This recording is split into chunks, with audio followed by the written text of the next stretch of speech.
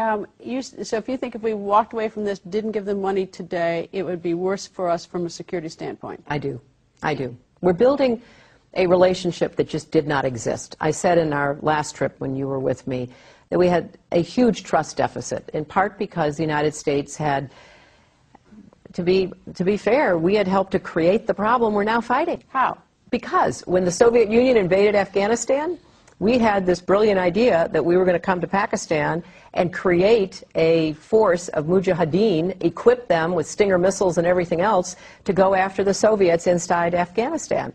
And we were successful. The Soviets left Afghanistan, and then we said, great, goodbye, leaving these trained people who were fanatical in Afghanistan and Pakistan, leaving them well armed, creating a mess, frankly, that at the time we didn't really recognize. We were just so happy to see the Soviet Union fall, and we thought, okay, fine, we're okay now. Everything's going to be so much better.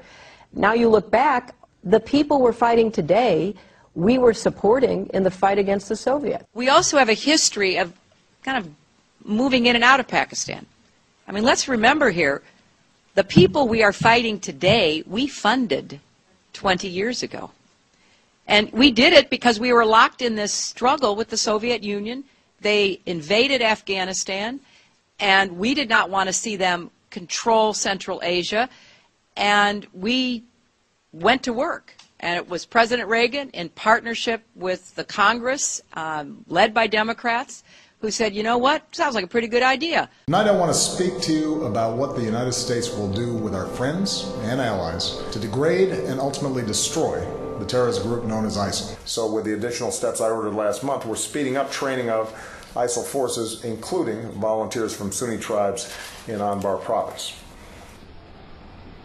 So with the additional steps I ordered last month, we're speeding up training of ISIL forces, including volunteers from Sunni tribes. Yes, let's fight against ISIL-ISIS forces by speeding up the training of ISIL-ISIS forces. We're speeding up training of ISIL forces. The meeting in the White House over 2 years ago, everyone in the national security team recommended arming ISIS. We're speeding up training of ISIL forces. The U.S.-led ISIS coalition. We're speeding up training of ISIL forces. I've been skeptical from the get-go about the notion that we were going to effectively create this proxy army inside of Syria. Tonight I call on Congress again to give us additional authorities and resources to train and equip these fighters. 1984, of course, points out that it's this weird Orwellian world where your enemy is now your friend, is now your enemy, and you're never at war, you're always at war, you're never at war. There's perpetual war, and the sides are always flipping, and it's not supposed to make sense. We're speeding up training of ISIL forces. А вы чего? Разве вы не понимаете, кто там воюет? Там воюют наемники. В основном. Вы знаете, что там платят деньги? Give us additional authorities and resources to train and equip these fighters. I guess it's not supposed to make sense. I don't know. I've been skeptical from the get-go. We're speeding up training of ISIL forces about the notion that we were going to effectively create this proxy army inside of Syria.